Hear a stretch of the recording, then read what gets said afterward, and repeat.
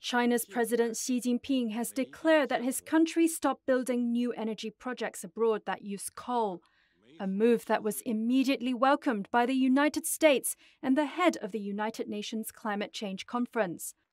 The announcement at the UN General Assembly could affect 44 coal plants earmarked for Chinese state financing, totaling $50 billion, according to Global Energy Monitor, a US think tank.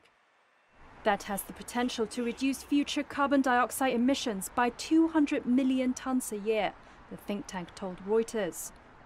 Environmental groups said it would force big coal financiers like the Bank of China, linked with 10 gigawatts of overseas coal power capacity, to draw up a timetable to withdraw from the sector.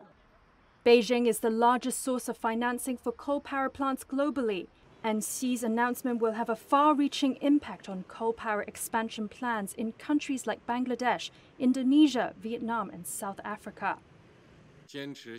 However, Xi's carefully worded statement revealed few details and left room for existing projects to continue.